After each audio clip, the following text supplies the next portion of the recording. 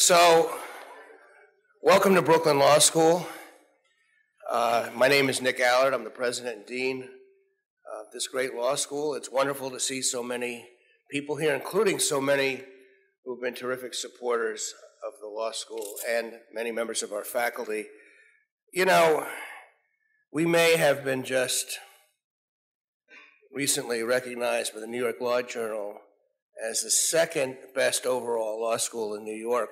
But this Pomerantz lecture, the 16th lecture, is second to none. It's really an outstanding occasion every year, 16 of them. It's amazing. It was created and is sponsored by the Pomerantz family and his colleagues from the law firm and his many friends, and it honors Abraham L. Pomerantz, who was a giant. And in fact, he graduated from Brooklyn Law School in 1924.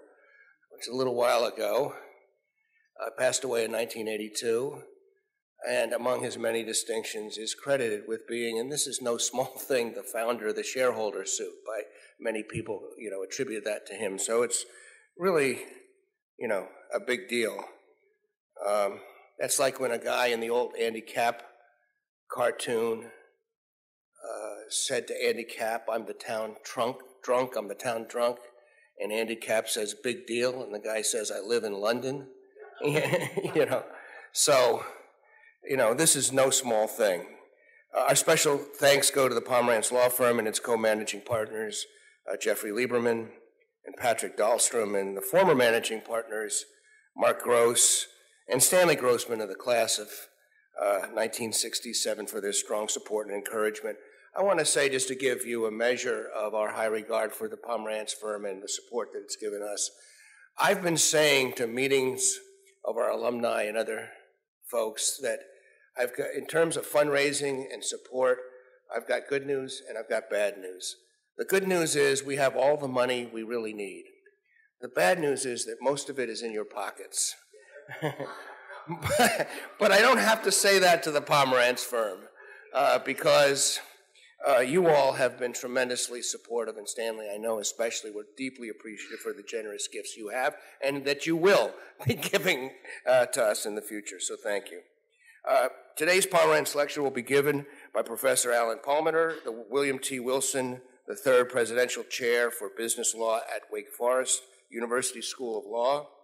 We're really grateful for you for coming up here and doing this with us, and as you can see from his biography in the program, he's an insightful and prolific corporate and securities law scholar. Professor Palmer continues the tradition of distinguished scholars who have previously delivered this lecture. And I'm pleased, especially pleased, very proud to note that his talk will be published in the Brooklyn Law Review. We're fortunate to have as commentators joining us two distinguished corporate and securities law scholars in their own right, Professor Tamara Belinfanti, Professor of Law and Co-Director of the Center for Business and Financial Law at New York Law School, and Professor Daniel Greenwood of the Maurice A. Dean School of Law at Hofstra University. Thank you both very much for being with us. Thanks to Professors Palmer, Belinfanti, and Greenwood for participating in this annual program this year, and thank you all for having such a wonderful, big, and I'm sure engaged audience this evening. I am going to run out because I'm going over to the Kings County Bar Association. One of our students, Eric Vanda Stowe, is receiving a scholarship recognizing his work, which is going to enable him to have a public interest, public defender job this summer. And it's a very nice distinction, so I want to be over there, and we'll be saying a few words about him and our gratitude to the Brooklyn Bar Association. So I won't be with you, but at this point, I'll say have a great evening, and I'll hand it over to Professor Fanto.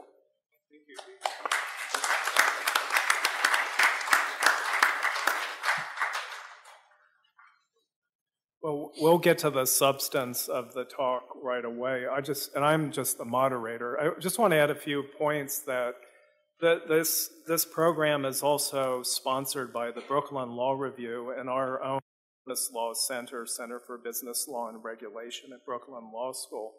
Now, let me just tell you a bit about the format of what we're going to hear. We have my friend Alan Palmater will be giving the lecture, and that will go for, I don't know, 2 hours or so? Is that it? No. I have 3 hours. Oh, okay. I'm sorry. No, well, seriously, it will be more like 25 to 30 minutes. And then we have our two commenters who will, in the order of which they're seated, will offer him some comments. We'll let him respond, and then we hope we'll take questions from the floor. And then after that, thankfully, then we'll all go upstairs and have a cocktail party when we're done with the questions and comments. So I imagine that will happen around 6:15 or so. Okay, so without more ado, Alan, I'm turning it over to you. So this is a great honor, and I should tell you that in putting together this lecture, it occurred to me that I may be saying three things, one of which is really quite unremarkable, another which is also equally unremarkable, and then a third that is just strange. And I hope that it is worthy of our collective time. So here it is. The talk begins by me looking at the EPA's proposal for a clean power plan. And this proposal that was initiated in June of 2014, finalized in August of 2015, led me to this, I teach an energy law course, led me to this observation that everybody who you would expect was lining up for and against this sort of centerpiece of the Obama administration's environmental record. And the political economy was kind of what you would expect, except for the big investor-owned utilities, the big utility companies where a lot of the influence and money resides, were kind of sitting out the criticism of the plan, and that led me to wonder what's happening here. So I will describe the plan a bit more and how the political fault lines came to be, and then that led me to this contemplation that climate change is, I think, one of the great, if not the great moral issue of our times, and a lot of the debate, a lot of what we feel about climate change ends up being very much a question of how we feel about our fellow human beings. It's a moral question. So how was it that the investor-owned utilities made their moral choices about the Clean Power Plan, which is aimed at addressing CO2, greenhouse gas emissions? How is it that these companies made their moral decisions, which led me to this question of moral psychology, a relatively new area of study that posits that we human beings, when we make moral decisions, make them sort of irrationally. We make them immediately, we make them emotionally, we don't really understand what we're thinking, and then we rationalize, we engage in after-the-fact reasoned justifications for what we've decided, what our moral sort of judgment is. And this new area of study, for a long time psychology said we're rational, we make our decisions rationally. It turns out that David Hume, a Scottish philosopher, essayist, had it right. Socrates was wrong. The Enlightenment was wrong. We are not rational moral decision makers, but instead we are instinctive emotional decision makers. And along what lines do we make our decisions? This is this sort of the basis for my talk and for what will become an article, looking at different kinds of moral foundations, different ideas that guide our judgments, and how, as a country, we have come to become politically aligned, depending on how strongly we view such things as care and compassion, or liberty and freedom, or order and authority, or the sacred. And it turns out that political conservatives, liberals, and libertarians have very different moral judgments based on how strongly these vectors play out in their decision-making. Which led me then to plumb the depths of the investor-owned utilities response to this proposed Clean Power Plan. And what I identified was something really curious. In their comments to the EPA, the utilities were generally quite conservative. And their language is of political conservatives focusing on order, authority, the sacredness of our Constitution and its federalism, particularly our energy federalism, the relationship between public utility commissions and the EPA. And in their SEC disclosures, they didn't talk the same way. They suddenly became libertarians, concerned about market freedom, about the ability of the companies to respond to climate change on their own without government coercion. And then in their corporate social responsibility reports, which have become as important a disclosure document for big corporations, they were quite progressive, quite liberal, and talked about the importance of serving their customers and providing reliable energy, but doing it in an environmentally sensitive way that showed a compassion for the environment. All that stuff about order, authority, liberty, not part of the CSR report. So this was what led me to the final question that I have today. What explains this corporate triplespeak?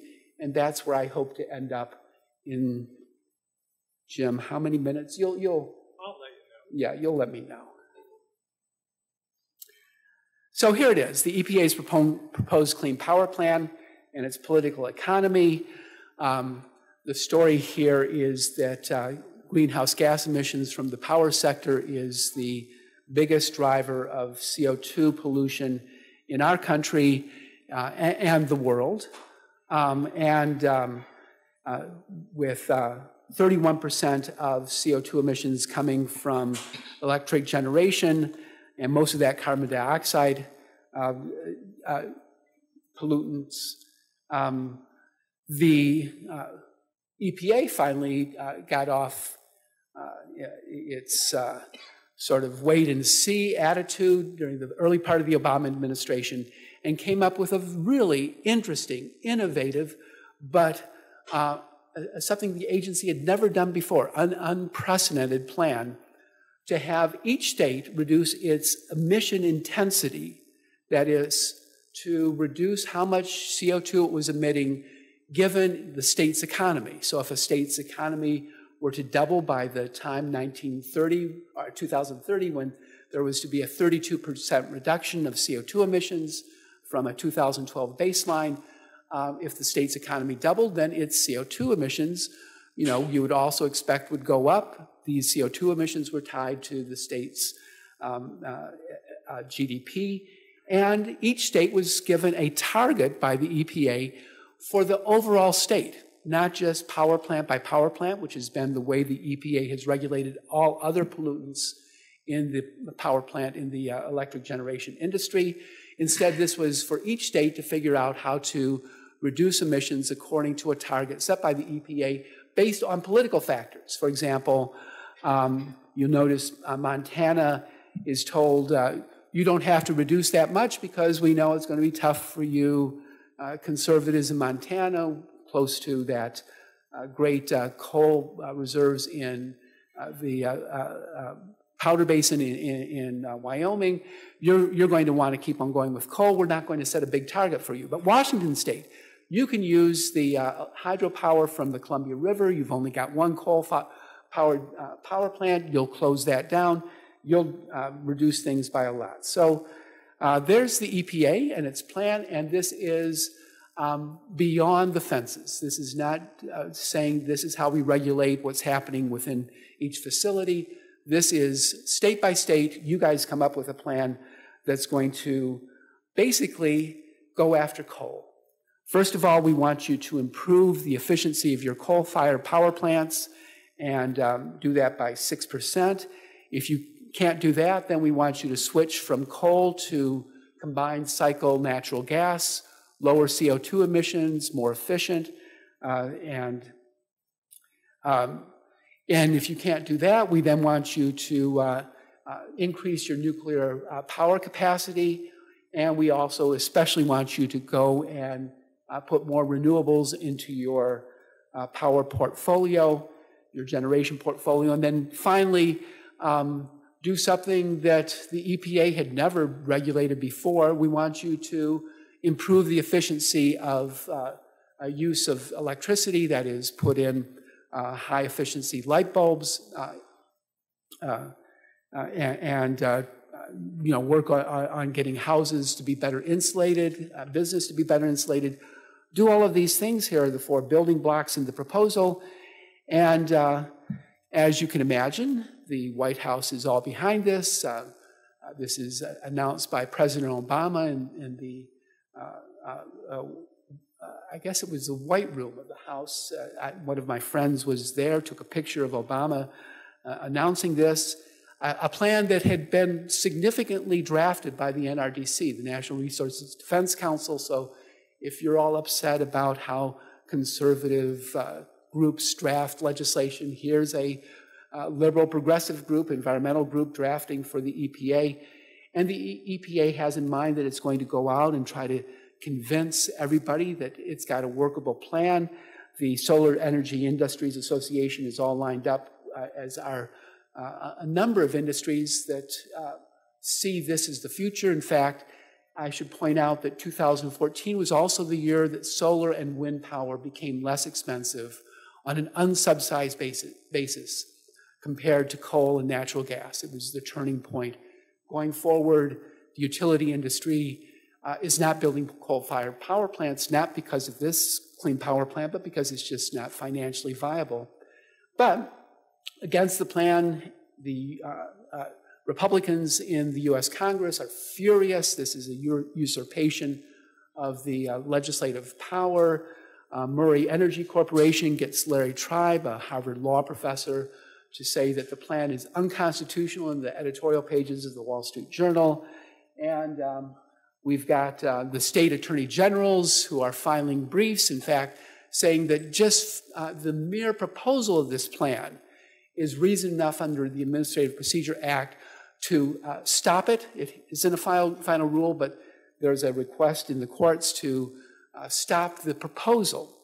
And there are others in the political economy who you can imagine are lining up. The state of California, Governor Jerry Brown is all for this. Regional Greenhouse Gas Initiative in the Northeast, we're all for this. We're moving in this direction anyway. A number of the public utility commissions said, yeah, we can handle this. You're doing some things that might create reliability problems, but we were headed in this direction anyway. And there are others, including the Federal Energy Regulatory Commission that regulates transmission across interstate lines. This is a problem. The Chamber of Commerce says this is going to destroy our economy as we know it because we'll be paying more for energy, making stuff up. But everybody's kind of lining up the way you would expect them to until you get to the big investor-owned utilities. Their mouthpiece, the Edison Electric Institute, comes out against the plan and says there are a lot of problems here, identifies problems with its legality, with its effectiveness, with its timeline, which pushes state agencies to move forward within just a couple years by 2020 to implement the plan. But the companies themselves are quite muted. And that's sort of what led me to ask, why didn't the electric utilities, the big ones, react more strongly? So here's my proof to you that this is a moral issue. Here's Pope Francis. His encyclical letter, Laudato Si, is worth your reading. If you do anything else after this lecture, read Laudato Si. And let me quote from a couple paragraphs. But a sober look at our world shows that the degree of human intervention, often in the service of business interests and consumerism, is actually making our world less rich and beautiful ever more limited and gray, even as technological advances in consumer goods continue to abound limitlessly. In recent decades, environmental issues have given rise to considerable public debate and have elicited a variety of committed and generous civic responses, but politics and business have been slow to react in a way commensurate with the urgency of the challenges facing our world. So there it is. This is a moral issue. These are decisions that involve how we are as humans with other humans. So I had begun reading at about this time this really interesting book on moral psychology by Jonathan Haidt, who's was a professor, a psychology professor at Virginia. He was bought out by the NYU School of Business to study corporations, the most interesting place to study moral psychology. And it's kind of interesting from his photo. Do you know whether he's left-leaning or right-leaning? It depends on your perspective. So here's his thesis, and it's a very powerful one to me. He begins by reiterating Socrates was wrong, Enlightenment was wrong. We are basically emotive, irrational, instantaneous moral decision makers. And he began by studying cross-cultural differences in moral outcomes and found quite a few, but found also a lot of similarities across cultures and how we make our value-based decisions. Intuitions come first, he observes, then strategic reasoning afterward. And many of you are, here in law school, increasing the storehouse of strategic reasons. Somebody will make a decision and then will justify it with all of these great legal arguments. It raises the question whether studying legal analysis is worth it, because the decisions are made pre-legal analysis. Kind of weird. I wonder, I've spent 31 years as a law teacher. Have I wasted my career?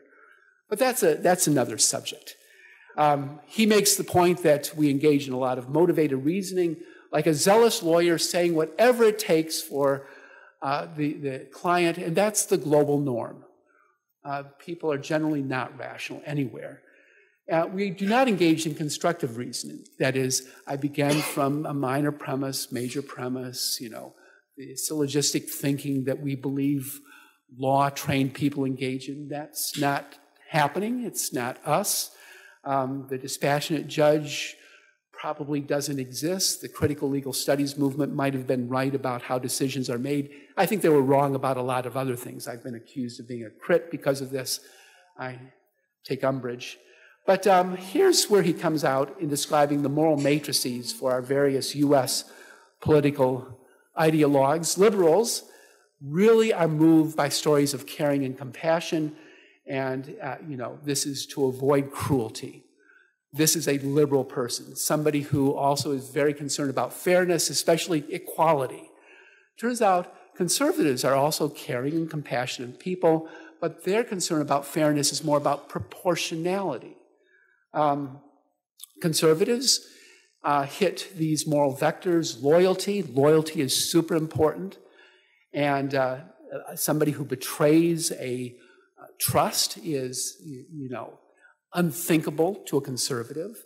Authority and chaos. Authority is really important. Order, real important to conservatives. And chaos is what they're trying to avoid. Liberals, by the way, are saying, no, we don't like order. We don't want anybody telling us what to do with our bodies.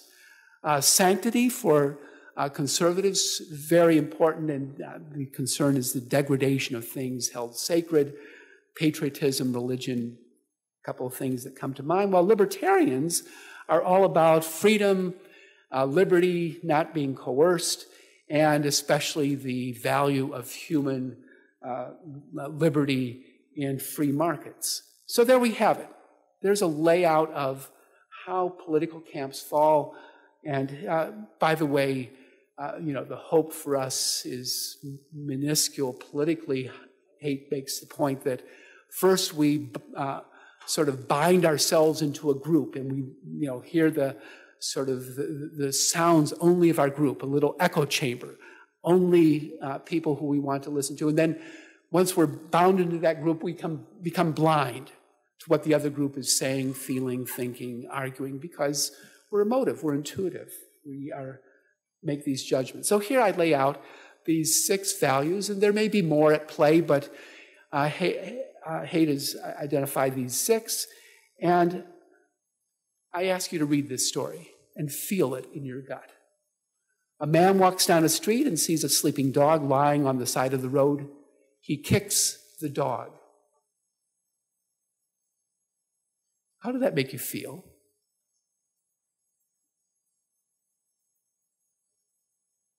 So if you responded, that is abominable. How can that ever happen? A dog, if you want to, if you're a cat lover, we could have substituted cat. That identifies a liberal, a progressive, moved by stories like that. Should I try another one? Here's another. And these are stories that Haidt uses to go out and identify people's political leanings and value matrix here and in other places. Here's another story. A father tells his son, do well on the exam and I will buy you a candy. The son does well, but the father does not buy him a candy.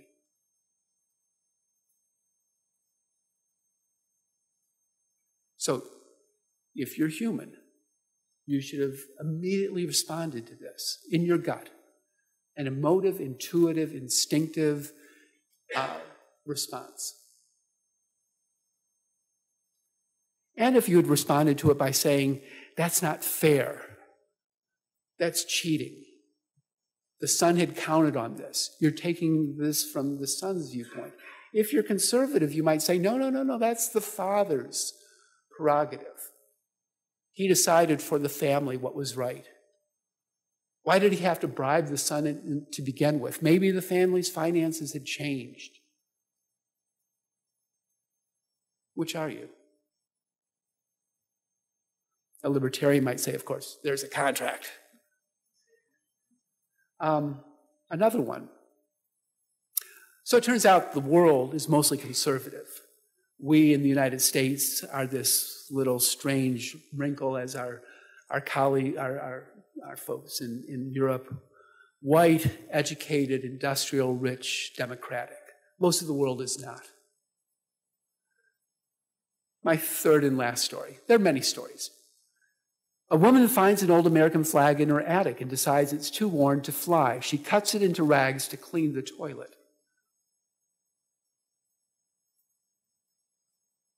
I asked my mother this.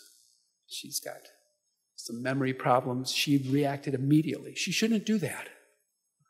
But I said, Mom, this is in the privacy of her home. She needed a rag. She shouldn't do that. Well, why not? It's just not right.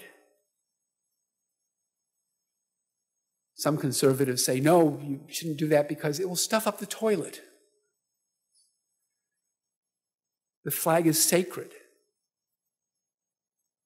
Or a libertarian would say, you can do with your property whatever you want. It's in the Constitution, life, liberty, and pursuit of property. So, these are our political moral matrices, the values that define how we bind and then become blind.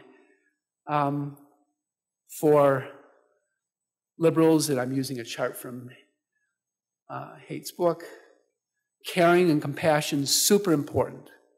Off the charts in terms of how people respond to these kinds of stories. Fairness, liberty. And actually, with respect to loyalty, authority, and sanctity, liberals say, those are negative values for me.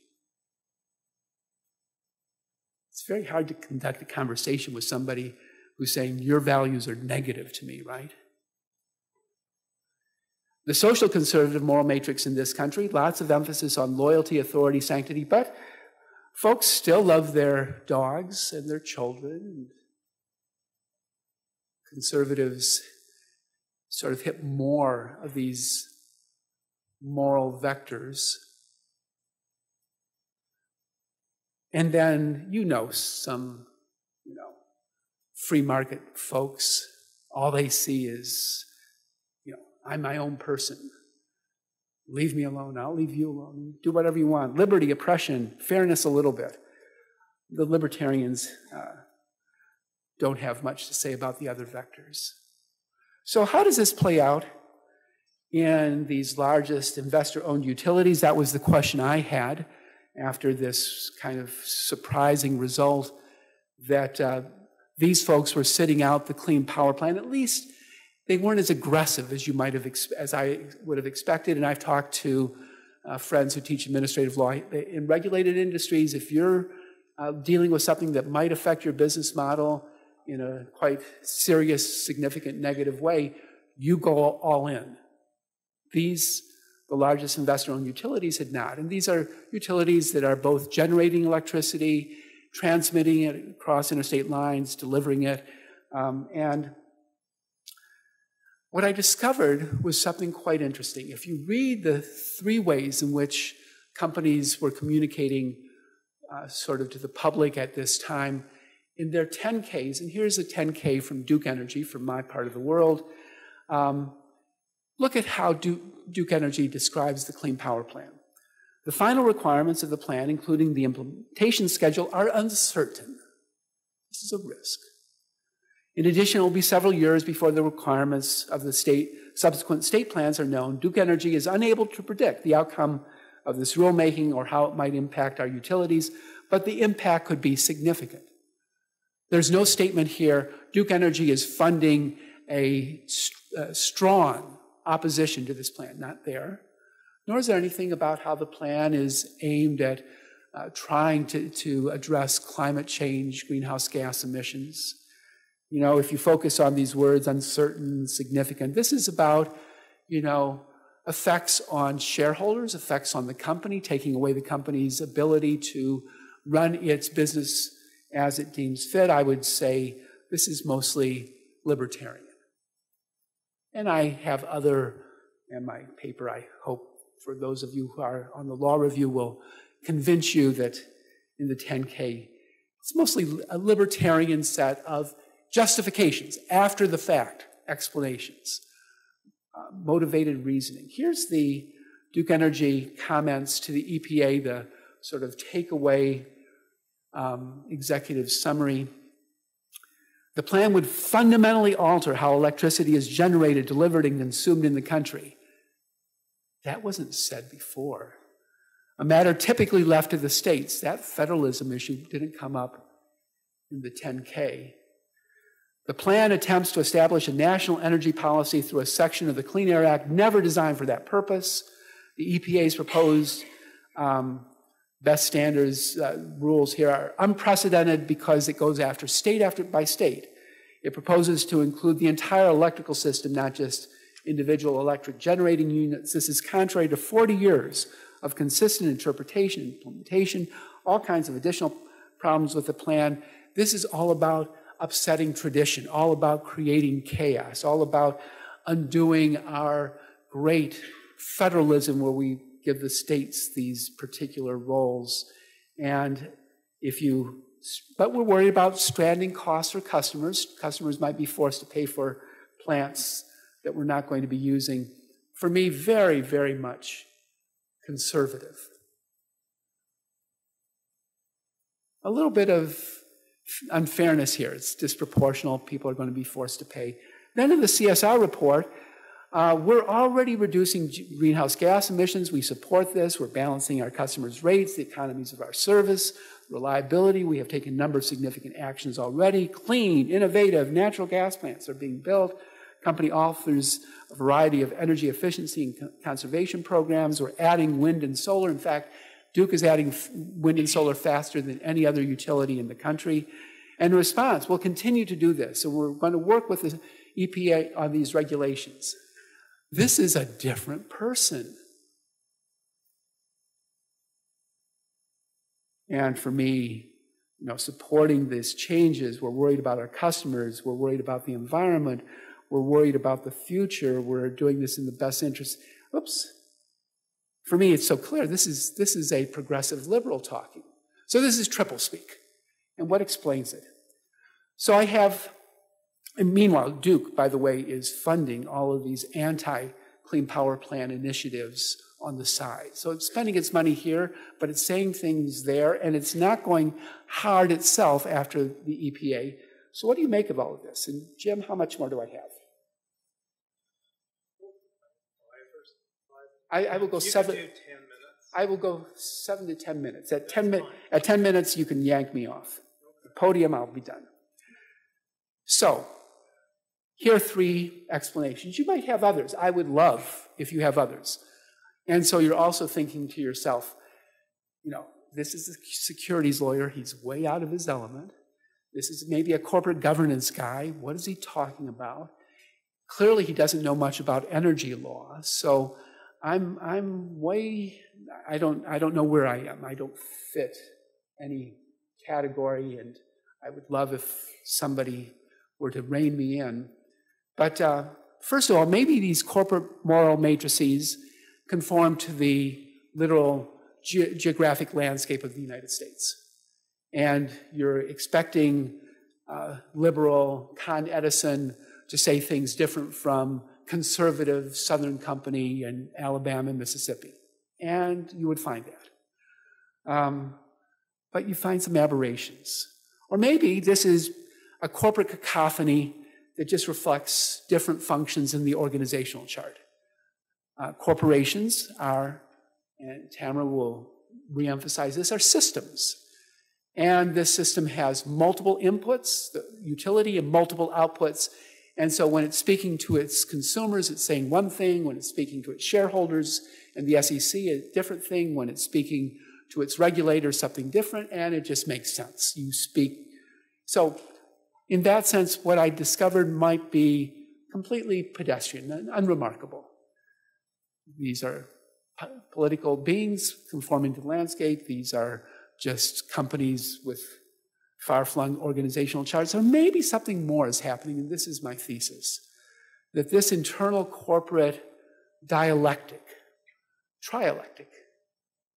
is actually an anticipation that the industry will be mutating and will be adapting. And it needs to have some tools, genetic tools to mutate. And these are the genetic tools, the different sort of ways of describing the moral outlook about this clean power plant. So those are, let me just return to the first of my possible explanations. Here's a political map of the United States, blue and red. We seem to be geographically mostly a red country, but the blues are concentrated in population centers. And so if you look at the liberal states, you get liberal utilities. By and large, their comments tend toward concern about the environment, customers, sustainable, renewable energy. If you look at the utilities in more red states, in Duke, Southern Company, American Electric Power, more or less what you just saw, a bit of a sort of triplespeak, but tending toward conservatism. That's what you'd expect. And American Electric Power, quite similar to Duke in the Midwest, Southern Company, even more conservative. But then, here in the midsection, these big utilities, I can't predict the results according to the geography. Berkshire Hathaway, quite liberal. Well, that's Warren Buffett. Exelon, actually, also quite liberal. Dominion Energy, mixed. First Energy, actually quite liberal. Maybe, but not as liberal as, it doesn't, the geography doesn't explain it completely. It explains it a little, but not completely. So then the next explanation is that Duke Energy is, a typical large corporation with a organizational chart. This is the one that I found it from a few years ago. And so you'd expect the 10K filing coming from the CEO, the chief financial officer, to be focused on the kinds of things shareholders are used to expecting to read. We're worried about risk. Here are the risks. We can't quantify the risks. Risk. The CSR report prepared by the Chief Sustainability Officer is, not surprising, going to be focused on how sustainable we are. This is a bit of public relations, maybe it's greenwashing. Interesting, the CSR report is very clearly also drafted for shareholders and has the boilerplate that's required in shareholder disclosure documents. These are forward-looking statements. We can't be sure of them. We get a safe harbor under the Private Securities Litigation Reform Act by doing this. That's the CSR report. Kind of interesting. That's now a securities disclosure document. But it's got this other general sort of bent because that's its audience. And then the EPA, the regulatory audience, we're going strong against this, but not as strong as you might have expected. All the punches aren't pulled. Well, that might be because, it's a regulated industry and you don't want to really piss off the regulator if the regulations actually come to pass. But that's not what I'm told from my administrative law friends you would expect. So maybe this is it. I don't know if you've observed this, but I did. Last year,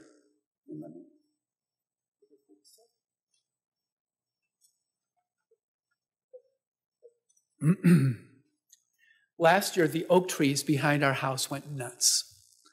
They just threw out acorns like there was no tomorrow. The ground was covered in acorns. I couldn't see the grass. And apparently this is happening in lots of ecosystems. Plants are saying, we don't understand what's happening. This weather is so weird. So our purpose is to perpetuate ourselves. We are here to pass on genes that will create a surviving offspring. And they are sending out seeds like crazy everywhere in the world. Pollen counts are up. If you suffer from pollen, from allergies, you will have noticed this. And my biologist friends say this is worldwide. It's nature's response to weirdness. So, if that's the way nature's responding, maybe we, as part of nature, we're actually these just slightly smarter chimp organisms. Maybe that's what we're doing too, that we're responding to this new weirdness, and that's what the electric utilities are doing. They are responding to what is likely going to be a radical change in their business model. The centralized utility that generates electricity and then transmits and distributes it is probably gone much faster than you can imagine. Solar's taking over, wind's taking over, distributed energy is clearly here. These companies are closing down coal-fired power plants much earlier than expected because the other generation sources, solar and wind, are cheaper. Something's happening, and even though it wasn't clearly articulated in any, but I saw in just 2 of the 10Ks, was there a kind of hint at we are facing catastrophic change. I believe that that's what's happening. So here's Duke Energy. Lynn Good is the CEO, and the man is the one who wrote it. I've forgotten his name, who wrote the sustainability report. The woman below wrote the EPA comments.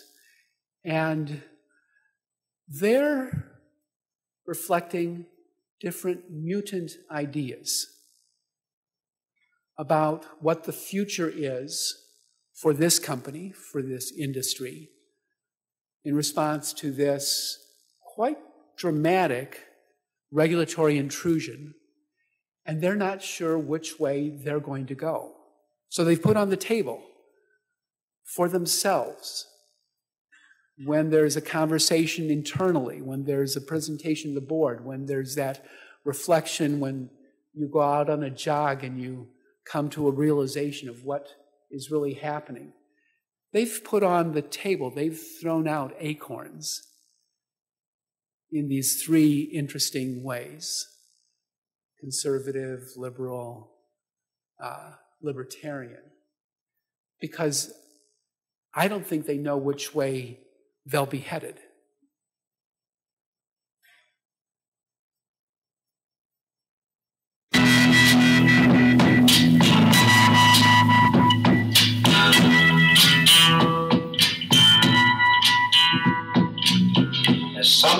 happening here. What it is ain't exactly clear. Okay, and then it just starts to repeat.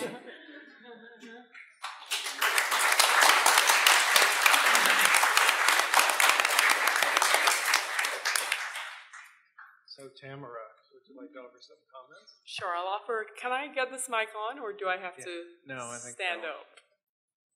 Well, they should. That'd be awesome. It would be awesome if I stood up. Oh Yeah. my goodness. Okay. No, you can. I mean, Well, the moderator. The dissonance. The moderator. Moderator. okay. Okay, I'll stand up so everyone can see. Sorry. I don't have PowerPoint, so I just have old-fashioned notes.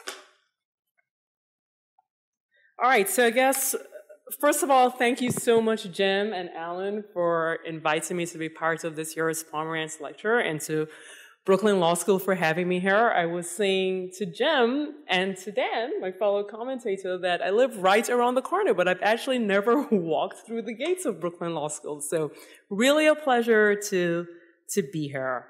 Let me first offer some general reflections, and then I'll get into more specific comments. I'll throw in a little bit of systems theory, and then I'll leave you with 2 questions. All I'm going to try to do within 5 minutes, to leave room for Dan and to room for odd questions from the audience. So in terms of general reflections, my goodness, I learned a lot. So when Alan first contacted me and said, hey, will you be a commentator? I'm writing this piece on electric utility companies. My first reaction was, heck no, I know nothing about electric utility companies. What could I possibly have to offer? And what these last few weeks have done is I've learned a lot about electric utility companies, and it's gotten me thinking as to how this relates to my own work, which is corporate governance, corporations, and communities, and last 2.5 years in this world of thinking of corporations as systems and what that means if we applied systems methodology to get at some of these confusing behaviors about corporations, their purpose, and how we measure their performance. So thank you for that opportunity. Also, last night I decided to take Haidt's test on the righteous mind. And after I got through the registration, and I'm always skeptical, I'm like, why are they asking me all this information? But after I got over that hurdle and I registered and I was able to get into the test, I encourage you to all go ahead and do this test. And I was doing the test, and I was doing it as I was simultaneously flipping channels. And I didn't know if anybody was flipping channels last night, but it was all this debate about the NFL and people kneeing, or should you sit? And I was like, oh my goodness, these people should take the test, because it was just blind. And I was like, nobody will ever come to any kind of consensus because they're just relying on their own values and moral matrix. So it was really interesting to see this playing out today in another sector of our social economy. And the last general comment is, oh my goodness, what a great mashup this paper is. Mashup in the sense that it's a cross-pollination, as you mentioned, of constitutional law, corporate law, securities regulation, environmental law, admin law, energy law, and I'm like, I don't know if anybody uses that who's money when one else enter law school.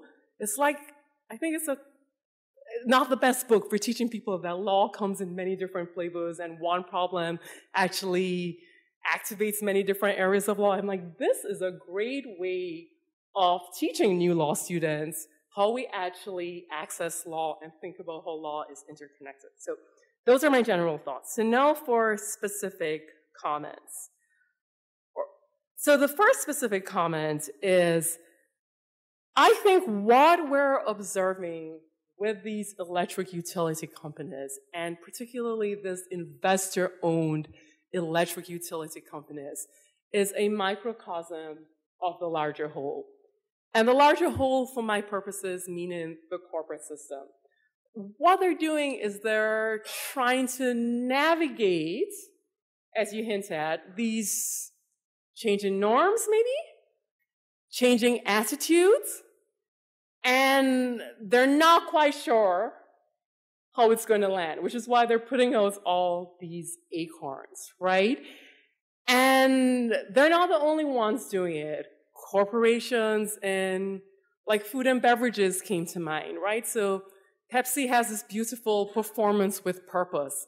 And if you read it, you're like, oh my goodness, I'm going to eat Cheetos and I'm going to drink Pepsi and they have my back. And then you read their 10K and you're like, no, no, no, no, no, no, what happened?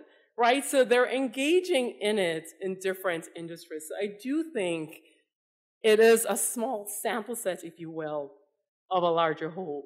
And you're right, it's telling us something. The second comment that comes to mind is, as with any system, and system in a very technical sense of the word, system meaning something that has distinct elements that are interconnected and that operate to form some unified whole. And that thing is performing some specific purpose. So, as with any system, what systems theory will tell you is that systems, so we all are systems. My husband hates to think, he's like, what do you mean? No, we're humans. I'm like, yes, but we are systems, right? We have different parts, and all our parts are put together to form some unified whole. If you took those parts apart, a heart on its own is just a heart. It's not a human body. And you can carry this analysis and think of different things from like a coffee machine. If it's just the water filter part of the coffee machine, then it's just the water filter. But when taken together with the pods and the different systems that go into it, the subsystems, now you can get hopefully a hot cup of coffee. So systems, what systems theorists will tell you, is that systems have multiple purposes. And the purpose that they exhibit actually may change over time. And it actually may change depending on the forum. So I think that's one of the things that we're seeing here, where, yes, their end goal may be the pursuit of shareholder value, so they have to appeal to their shareholder base.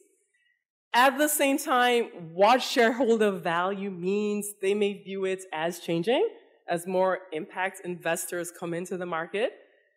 They also need to appeal to, as you mentioned, their regulators. And the thing that's going to work with the regulators, it may not be the same type of express purpose that's going to work with the shareholders, et cetera, et cetera.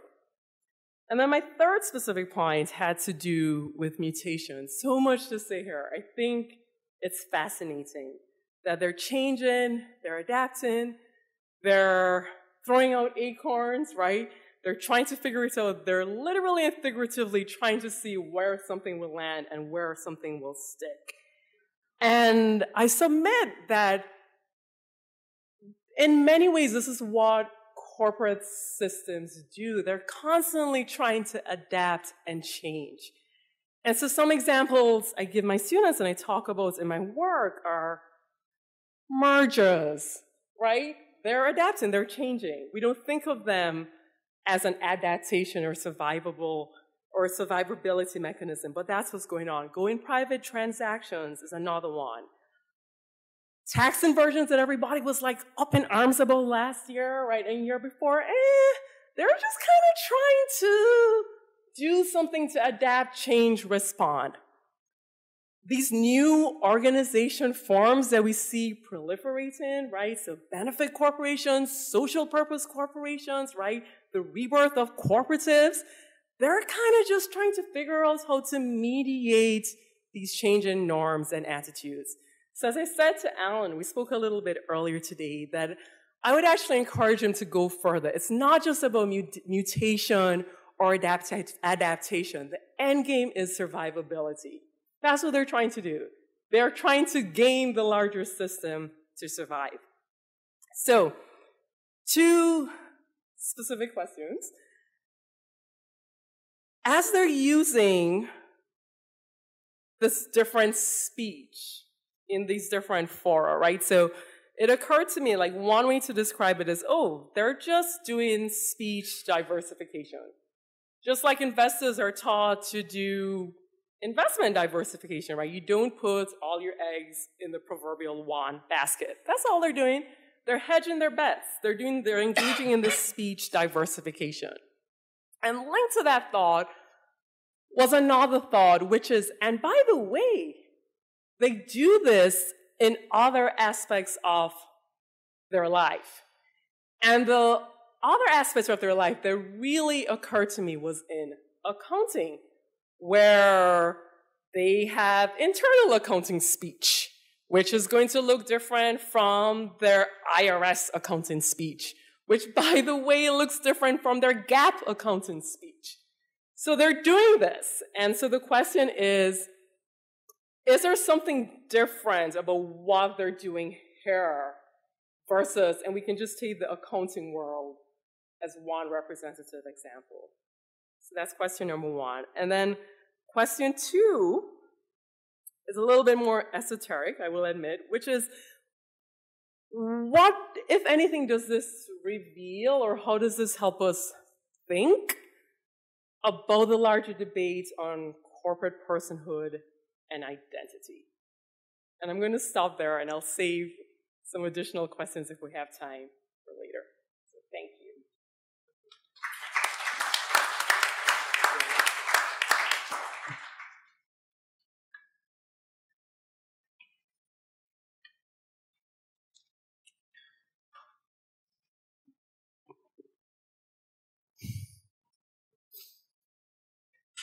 I usually refuse to stand behind podiums because they make me look even smaller than I am. So this is special for you. So what a rich and wonderful investigation. Thank you so much to the law school, and to Jim and to Alan and to everybody who's made this possible. I really appreciate the lecture and the work that it reports on, and Alan's really important contribution here. But having said that, I'm going to start on a down note. The emotional impact of reasoning that hate points to is clear and seems to me fundamental. But still, hate matrix doesn't speak to me. To my mind, virtually all of us work within a dichotomy between what we might call friend or in-team morality, the rules applying to us and our group, and stranger or other team mores, the rules that apply between us and those who are not us, who are not on our team. And the former group involve many of the values that hate discusses. It certainly includes loyalty, charity, mutual sacrifice, compassion. Liberals, conservatives, libertarians, other groups that you might identify, all, it seems to me, would look askance at parents who seek equality or fairness in the gifts that they give to their children and what their children give back. That's not the right way to think about your relationship with your children. Nobody thinks that hogging the ball is proper team spirit, that you should just be thinking about yourself, or admires soldiers who put their own self-interest ahead of the platoon's safety. So the in-team morality is a set of concepts that it seems to me crosses the hate list there, neither conservative nor liberal, or maybe both.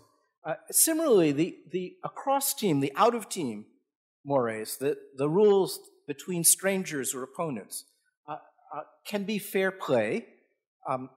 The rules according to Hoyle, or the playing fields of Eton, justice is fairness, blind justice, neutral principles, the same sauce for the goose and the gander, those kinds of things.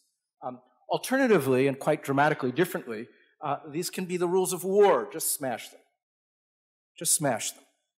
But all of hate's groups, it seems to me, share both of, or I guess these are three, sets of moral responses in the right context. It's the context that counts, much more so than the personality. To my mind, then, the main left-right distinction is not whether we value loyalty or caring or freedom. I guess I'm a more optimistic lawyer. I think that the reason the law works is because we all value all of those rules. That's why you can talk to people, at least in their more rational moments, who you disagree with in your less rational moments, or who you even disagree with in your most rational moments, right? You can talk to people who you disagree with precisely because these underlying values are actually not only the province of this group or that group, but shared. The contrasts, it seems to me, are not between us, but within us. So Rawls's abstract fairness, at least in theory of justice, stopped at the national borders, and it didn't extend to inside the family. Samuel Johnson's insight into American politics, he said at the time of the Revolution, right? How is it that we hear the loudest yelps for liberty among the drivers of Negroes? Still a question that we might ask about ourselves. Reflects a reality that we know well, and it makes sense only because the conflict is within us, not between us. Similarly, it's virtually impossible to find an American who does not believe that markets are useful. Haidt calls that the libertarian moment. I've never met a libertarian. There practically aren't any as far as I can tell. But there isn't an American who doesn't believe that markets are useful. Similarly, though, I would say, there isn't an American who isn't happy, just like these energy companies, to avoid markets or to change the background rules when they don't like the existing market's results. American libertarians, to the extent they exist, never call for free markets in on-street parking or nuclear power plants or military bases, even if it is now kind of popular to call for state funds to support private schools and private military forces. Nobody actually wants to use markets when markets don't give the results that they want. Or at least they don't want to use those markets unless they can change the markets to give different results. Instead, it seems to me, our tribes are separated by whether we define our team broadly to include all Americans, or even all of God's creations, or whether we define them narrowly to exclude coastal and city dwellers, elite eaters of arugula, immigrants, our melanin-enhanced compatriots, people with unusual sexual tastes, or with standards, familial divisions of labor, or even anyone who doesn't swear ongoing allegiance to the current president and his latest tweet. That's what really separates us. Are we defining our team broadly or narrowly? Secondly, I would say Haidt's trichotomy misses some really key drivers of American politics that we see in this context as well. The context over racism, patriarchal family and business relations, and theocracy are nowhere in here. The battle within the business elites, this is really the key one, between those who recognize that rules of good behavior, Hoyle and Eaton, are essential to successful markets, and the remarkably large part of American business class that more or less self-consciously is in the business of grift. Its success depending on its ability to cheat and get away with it, on externalizing pollution or safety or cleanup or infrastructure and training costs, on misleading consumers, on shifting risk to those least able to understand it, as so much of our financial industry does, on paying employees less than their replacement cost, on avoiding paying a fair share of taxes, the price of civilization, on monopolistic IP rights or cascades and franchises, on shrink-rack arbitration agreements or strategic bankruptcy to avoid ordinary contract law, on assisting their clients, as too many of us do in our professional lives, in avoiding these or other generally applicable laws. We have a serious division between those who want to maintain the system that makes our affluence possible and those who simply want to exploit it. Finally, it seems to me that Haidt's schema misses much of what's going on. By describing today's radical right as motivated by respect for authority or sacred traditions, he's actually ignoring the real projects. There is no respect for the sacred in trashing our national monuments by allowing mining in them, in refusing to accept the need to protect our ecosphere, or in insulting the families of wounded soldiers or of ex-POWs, in vast militaristic spectacles at sports games, or at using the symbols of the country to sell products or divisive political platforms. Those are not about celebrating sacred traditions. The Confederate flag is a symbol of disloyalty, not loyalty. Cooperating with the Russian government or neo-Confederates to subvert American elections and prevent Americans from voting, that's actual disloyalty, not loyalty. aiming guns at federal officers, refusing to pay rent for use of American lands, let alone dismantling our public schools, defunding higher education, destroying civil service independence or government expertise. These are precisely the opposite of respect for authority. So defining the left and the right as a controversy over sacred symbols, asserting that it's only the left, or that it is the left, that finds sacred to be a negative value, or authority to be something not to be valued, seems to be to miss the point. All right, now all of that I probably should have addressed to Haidt rather than to Alan, because it really doesn't have that much, to my mind, to do with the valuable part of his paper. I think the paper is profoundly interesting, regardless of Haidt, who really isn't terribly critical to it. So I want to not use all my time to talk about the other guy. So first, the obvious point, and really, Alan was deprecating about it, but I think it's enormously important. He is specifically and explicitly considering corporate governance as an imperfect, potentially conflictual system of multiple actors who may or may not be acting at, let alone achieving, unified action. This is quite unusual in the field, despite Tamara's work, and I think simply recognizing the point that what we're seeing here may be a failure of corporate governance is already, or maybe corporate governance as it really works rather than as we're used to describing it, may be a tremendously important advance in itself. To be sure, at least since Burke pointed out that the managers of the East India Company got insanely wealthy while the company and its investors, and especially its Indian subjects, suffered, at least since Burke, corporate governance scholars have worried at the bone of self-interested managers lining their own pockets instead of pursuing the common interest. But generally, the assumption has been that corporate interest is uncomplicated, set by the board, vetted by the stock market, available to all, without internal conflict or struggle or even self-deception, cognitive dissonance, the kinds of battles that we have within ourselves to suppress the cancers that could potentially take us over, to suppress the mental illnesses that could distract us from our usually conflicting and conflicted goals. So I think it's terribly important that Alan begins his inquiry by wondering if the different responses of the same company in different contexts are not simply cognitive dissonance, different people expressing different professional competencies, no common meaning at all, or as he puts it, multiple acorns sent out just in a kind of competition, I assume, to see what will prevail. Is this a single speaker at all? Or is it something that shouldn't be thought of in that unified way, in the same way that we really, at least our moral psychologists, no longer think of human beings in that kind of unified way? Still, as Alan points out, most of these bureaucratic actors must have internal mechanisms for generating some degree of internal consistency. At a minimum, securities lawyers must be reviewing the various statements, right?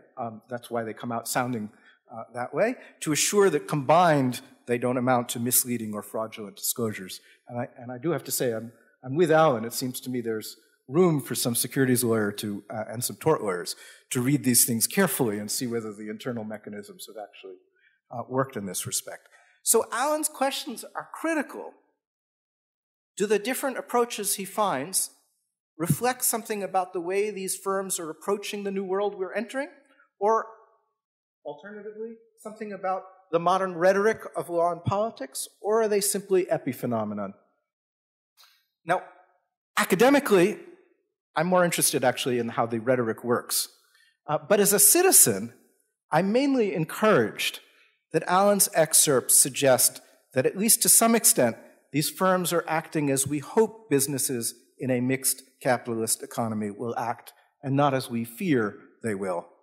That is, even though they are clearly making some attempt to use their influence on state agencies to resist the inevitable churn of the market, and rather frighteningly, to slow the process of adjustment to a new energy regime that we need in order to avoid climate catastrophe. They don't seem to be resisting change with the ferocity of, say, General Motors in 1975 or Philip Morris for the half century after 1950. While it's easy to hear in his excerpts the defensiveness of managers seeking to avoid responsibility for legacy investments that are about to be stranded and should never have been made in the first place, that isn't the only thing we see. That isn't the only thing that Alan is showing us. Schumpeter taught us that established companies have a great deal of difficulty adjusting to new worlds. And indeed, that is the standard understanding of Darwinian evolution as well. Usually, the economy, like science, advances one corporate death at a time by Darwinian rather than adaptive or social psychological mechanisms. But it doesn't have to be that way. It doesn't have to be that way. I'm a little skeptical that trees have purposes and that they send out acorns in a conscious attempt to deal with a changing environment, maybe because I have a little trouble understanding the consciousness of trees. But it's not hard to imagine that companies could do that, even though we know that most companies have a lot of trouble doing it.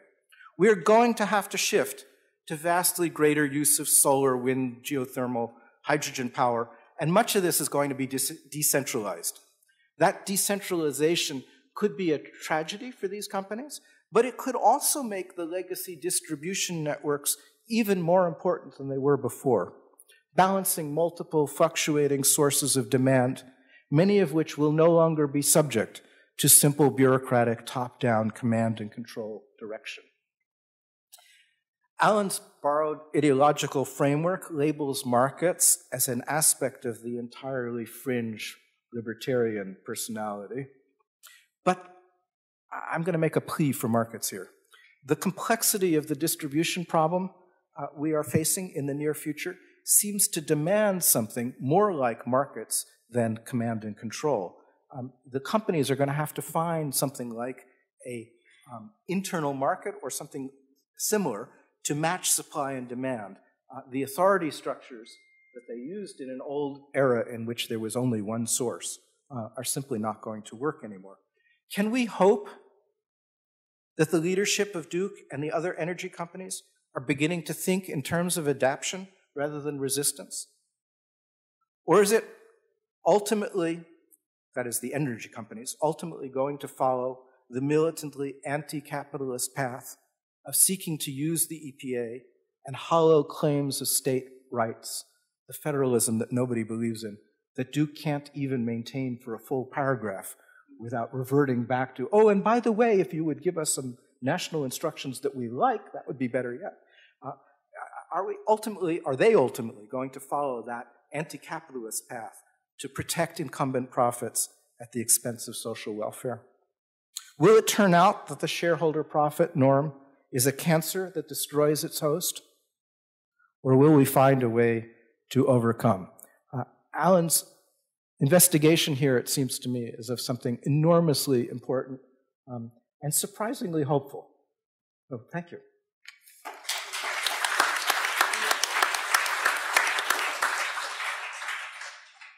Alan, do you want to take a few minutes to respond?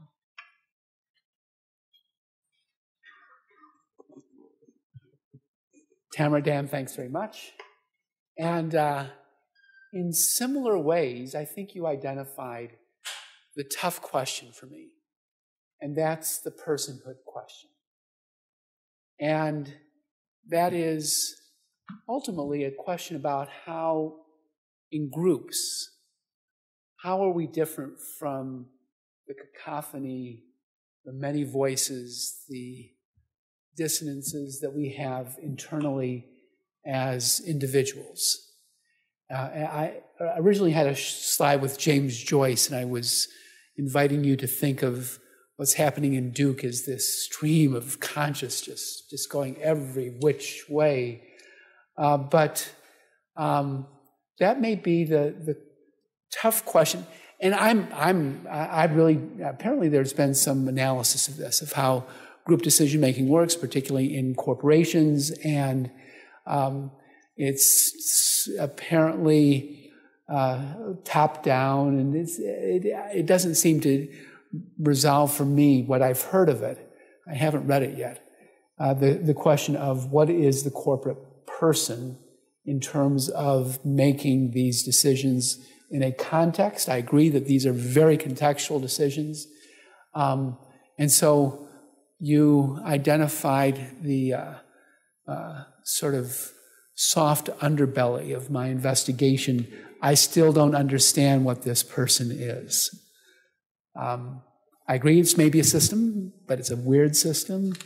And I agree that, thank goodness, I don't have to hang all of my argument on whether Jonathan Haidt is right or wrong. I just use that as a tool to do some sort of measuring. But understanding group decisions is super important, I think, for this inquiry in general, for our future. Why don't we see if we have any member of the audience who would like to ask a question? Ted, would you? So let me pick up. Maybe just speak up. I don't know if we have a mic. Wait, do you have a mic? Oh, I can talk really loud. Well, I know you can, but I think we want to record it too. Here you go. So this picks up on what Alan just said, which is the question of personhood and how that's going to vary based on styles of leadership within the firms. You had a little throwaway comment that I thought was really interesting, which was, oh, Berkshire Hathaway, that's just Warren Buffett.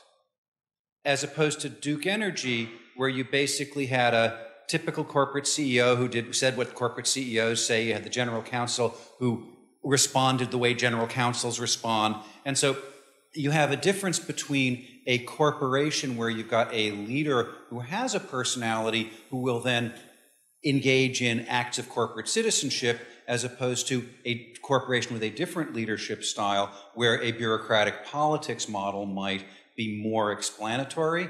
And I guess a question I would have for you or for everybody is, are there ways that we can think about corporate governance in a way that would make either work across those styles or encourage a converging on some sense of transparent corporate personhood? So I know this mic works.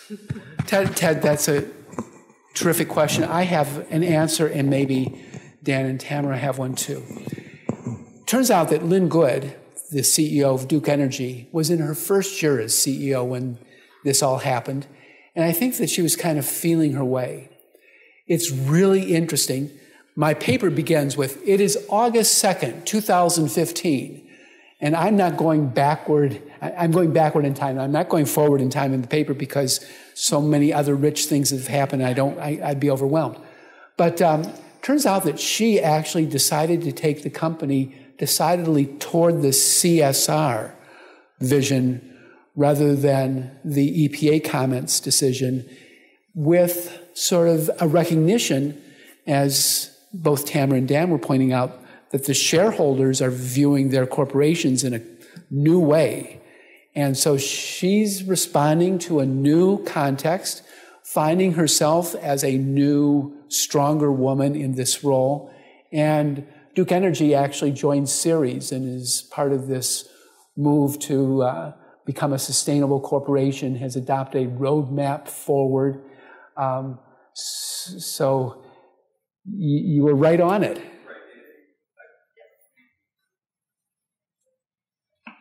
else? You want to?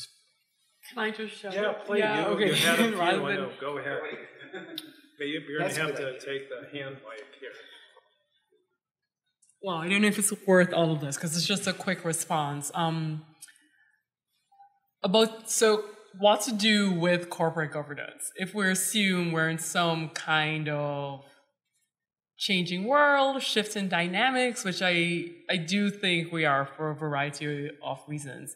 So I view it as an opportunity for the corporate governance system, if you will, to reevaluate how we think about the subsystems that we're trying to address. The main subsystem for me being each corporate entity.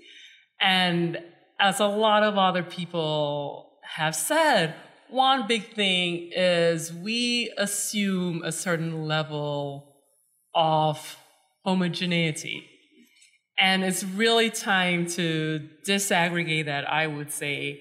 And yes, they're coming with a basic set of defaults and background rules. I often tell my students that you should really think of them like building with Legos.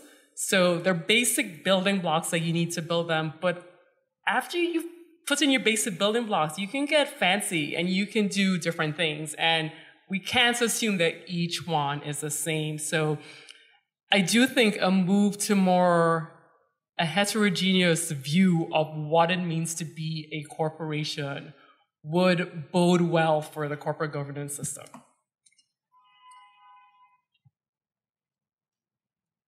I have to think about that one a little bit. So Legos, or I think that's an important thought. So, but I had a different thought about the legal personality issue, and that's this: the corporate governance structure is created by law, and the law privileges some corporate participants over others. In particular, the structure that we've created is a CEO-centric structure in which the CEO matters in a way that we don't see in other governance structures. We certainly don't see it in states anymore, except perhaps in Saudi Arabia. We've basically abolished the absolute sovereign, largely because it didn't work. And yet here we have a system in which that's really a defining characteristic of the corporation as we know it. And so bureaucratic infighting is there, to be sure, as it is in Saudi Arabia as well, and as it characteristically was in all the courts of the absolute monarchs. But it has the typical corporation, almost all of them, have the usual problems of aristocratic courts. Too many people who can only succeed by saying to the person at the top what the person at the top wants to hear, and too little possibility for the person at the top to actually hear what they need to hear. One piece of this that it really is striking to me is that consumers have no voice whatsoever in the energy system, which is basically monopolistic, right? That Alan is describing. And so in other parts of the economy, they at least have a voice in their role as consumers, as purchasers. Here, even that's missing. So this is really an astonishingly unique voiced set of inputs, even though Alan is pointing out some varying voices coming out. In a time of rapid change and crisis, it may be that part of what we need to be thinking about is ways of getting more voices inside the corporation, something that would allow a more robust debate to happen without it being entirely focused on how do I keep my job and get my next promotion. I have one quick thought. Put a solar panel on your house and you'll get heard. Okay, well, I think then I want to thank all of you for coming. I'd like to thank the speaker and the commenters. And then